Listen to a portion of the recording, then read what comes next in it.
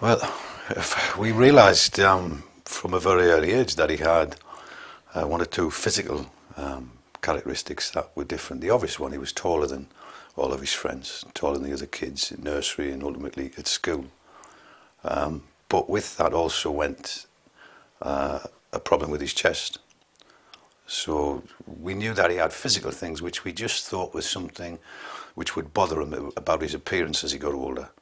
We didn't know what Marfan was, it had never been mentioned, but we were seeing a consultant about his height and about his chest till around about the age of 10.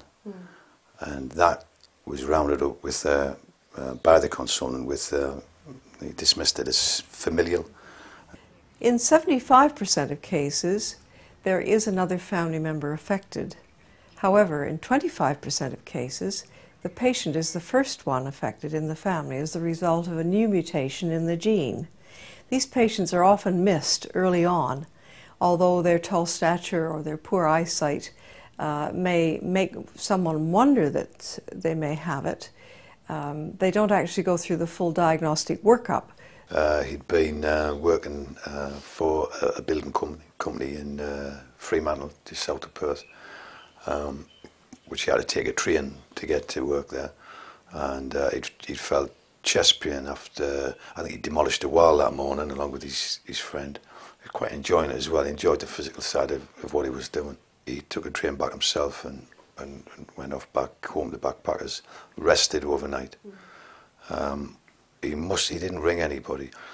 Half his phones, there's one or two texts on his phones, people asking if he was all right, because I brought his phone back and checked the texts. But he just rested. He said, yeah, I'm off to see the doctors in the morning. And in the morning he got up and went to a local GP. As he walked into that doctor's surgery, after a painful night, the doctor has looked at him, took his blood pressure, which was low, and related chest pain to the physical appearance of Liam and said, have you heard of Marfan? That was his next sentence. Early diagnosis and appropriate intervention is really crucial for these patients, and that our medical community, particularly the general practitioners who are the first port of call of the patients, are aware that when we should interfere and whether they should, if you like, screen these patients. His aorta had ballooned eventually to over 7 centimetres, which is way too big and on the way to being a major problem, which it was for him. Yeah, the way it was described to us was because Marfan syndrome affects fibrillin in your body, which is like the elasticity, if you like. We once had it described to us as like when you blow a balloon up, it never ever goes back to where it should be when you first blew that balloon up. So all of the things that Liam did, that was gradually getting larger and larger. Pushing that aorta, yeah. Until that moment when he did something that just took it over the edge, you know. Some of these patients where in the community it is thought that, well, yes, their aorta, for instance, is dilated, but it's not bad enough and we can watch them. It is not the case. We have seen these patients who have major complications and with great regret, they die.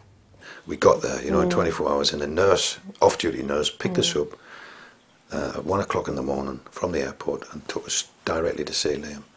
Brilliant, fantastic people. And we got to see him. He was very tired. And this is the first time we'd seen him in 9 months since he left the doorstep. But he was on the mend. He'd come through an operation and he was on the mend. So immense relief. And then the next day we set about shopping for him and getting him some big clothes. Pajamas. I couldn't believe what he was wearing in the hospital. Yeah, we had to get some big clean clothes and shorts and stuff. And in hindsight, we didn't know that this was going to happen. 24 hours later, he was going to have what amounts to a fit, a seizure. So we spent a lot of that day shopping for him. His friends were visiting him. He was very tired. We found this out. I have a cousin in Australia who'd come up to visit him. But we thought, yeah, we'll let them get their visits in and then we go back and see him again tonight, which we did. And that was the last time we were going to see him alive, as it were. Liam Gash died on August 13, 2006, from complications following an operation to fix his dissected aorta. He was 22 years old.